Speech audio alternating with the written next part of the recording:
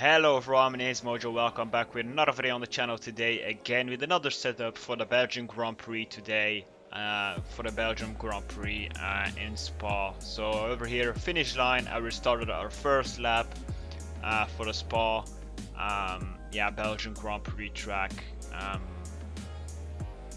So we're going to start our first lap time. We're already 1/10 faster right now on our delta time as we go up in Eau Rouge, ready on. Someone is in front of us, is going to be the ghost one. I think it's CS Pussy or something.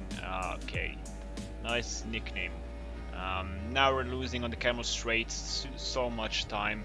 So as we go into 4th gear over here in this tricky corner, and yeah, we're actually getting a great pace over here into 5th gear, 6th, 7th, up to 3rd again into Brussels.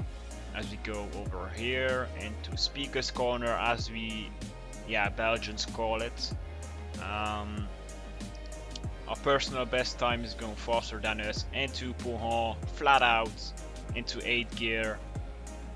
It's actually amazing to use that. Over here, 3 gears down into 5th. As we go over here into 5th again, up into 6th. And now back to 4, 2 gears down as we go back into 5th, 6th, 7th right now.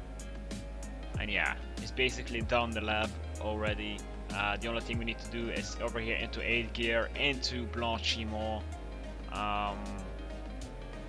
We're going purple a little bit. We're going green, I mean. As we go 100-meter bar braking, 6 gears down into 2nd. Over here in these last corners. Last corner over here, DRS 3rd, 4th gear, 5th, 6th, and it's a 1:46.124. It was the fastest lap time that I could set over here on this Belgian Grand Prix track. Felt amazing to go flat out in Pouhon. Lost a bit of time at the end as we go into Brussels. The corners after that. Before Pouhon, lost a bit of time over there, so maybe it could have gone faster or something, in 1:45 or something, but yeah, it wasn't just the case. Rear camber as again changed, I think it was 77 aerodynamics again, transmission 8570 or something, 758, 755 for suspension. As we go to brake, 7552, can change it to 70 and 50.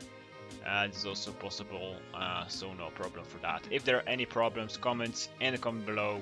I mean, tire pressure, only the rear is changed to 21.1 and 7 to 8 distribution.